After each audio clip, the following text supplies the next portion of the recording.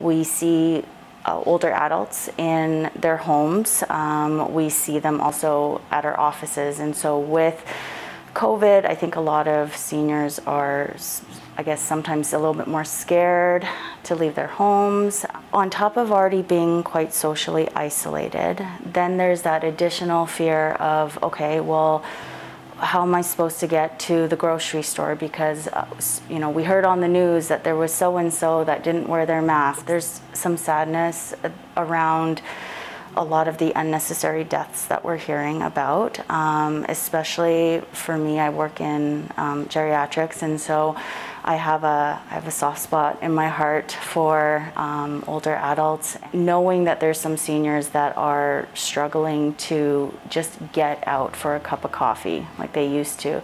It just breaks my heart. All you have to do is work with the population who's affected, or work in a hospital, healthcare setting, and you will know that this is real. You will know that this is actually causing unnecessary deaths, and people are getting quite ill from this. COVID is not about us, it is about how we care about other people.